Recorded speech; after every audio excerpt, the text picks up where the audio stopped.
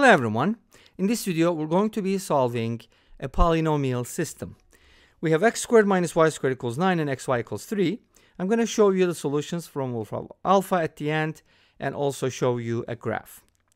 So I kind of thought about this problem and see if I could solve it in different ways. So I'm going to go ahead and present two solutions, but the first one is, okay, let me show you what it looks like. So my first solution looks like this. Since x squared y minus y squared is the difference of two squares, I can write it as x plus y times x minus y is equal to 9. And I'm hoping that you know this identity. If you subtract x plus y squared and x minus y squared, you get 4xy. Because 2xy and 2xy added together and everything else cancels out. So I try to use this because I do know that xy is equal to 3, so this becomes 12, and this gives me another system. So I wanted to call this A and I wanted to call this B. You could also call it S and D for sum and difference. So this gives me AB equals 9 and A squared minus B squared equals 12. But guess what? I kind of got a very similar system where I have the difference of two squares and the product, so that did not really seem to help. Do you think there's another way to do this? Let me go ahead and show you the second method and then you'll let me know. So the second method is the one that worked well. So again, the equations are x squared minus y squared equals 9 and xy equals 3. So here's what I did. I isolated the y from the second equation. So wrote the y as 3 over x and then substituted, right? That's pretty much straightforward method of solving things, right? You just substitute. So replace y with 3 over x, square it, and this gives you x squared minus 9 over x squared equals 9. At this point, you can use substitution. So let's go ahead and set x squared equal to t. This gives us t minus 9 over t equals 9. Multiply everything by t.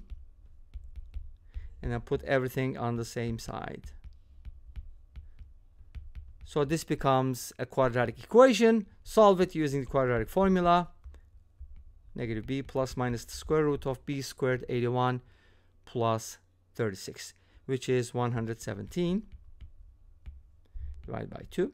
117 is, I think, 13 times 9, right? Yes. So the square root of 9 is going to be a 3. So this is 9 plus minus 3 root 13 and all over that too. Okay. So that's the t values. Those are the t values. But t is x squared.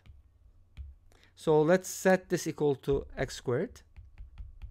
From here we get two separate equations, like x squared is this and x squared is the conjugate of this. Let's go with this one first. How do you find x from here? You take the square roots, but there are two numbers. You got to remember this.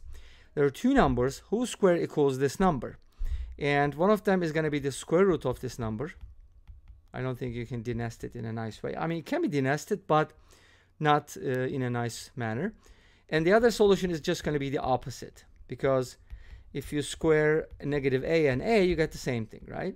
Okay, so those are the solutions, and they're valid because the numbers inside the radicals are positive. Is that important? Yes. Let's take a look at the second scenario.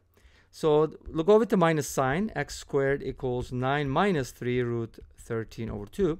Now if you square 9, you get 81. If you square 3 root 13, you get 117. So this is the square root of 81.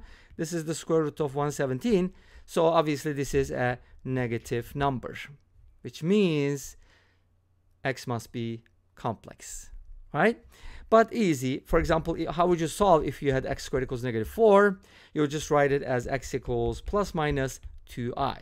So you kind of have to think about the positive number, square root it, and then put an I next to it, so on and so forth.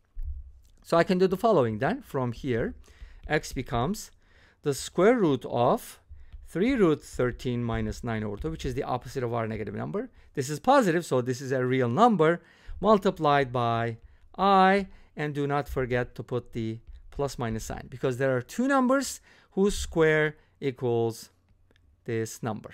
Okay, great. So we got 4 solutions. 2 of them are real, 2 of them seem to be complex, right?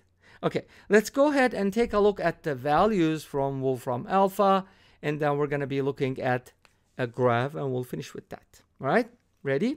Let's go ahead and check it out.